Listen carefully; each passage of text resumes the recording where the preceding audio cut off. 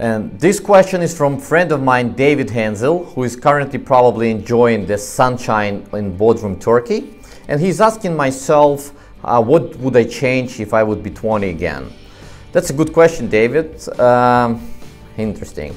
What do I change? I think I would give myself, a pretty simple and straightforward advice.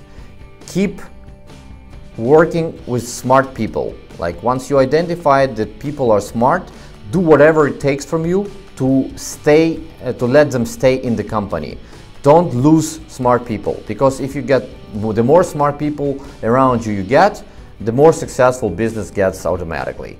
So I think it's pretty much, obvious, but I didn't know it when I was 20. Good luck.